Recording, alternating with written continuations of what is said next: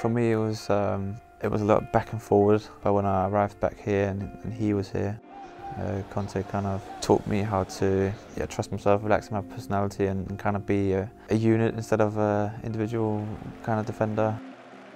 Obviously, I was quite young at the time. I was 20, 21. Just to come straight in and play in the middle of the back three was a big task, but learned from every game, every session.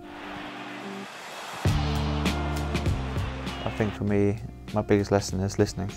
I had times where I didn't play in the first team, and the way back was always just listening to the coach. What does he want you to do different? Which is better than if you're not listening, you don't know what you can do better or what you can improve. I think my message would be start having fun, keep the interest. Either you want it or you don't want it, and then you have to be prepared to work hard.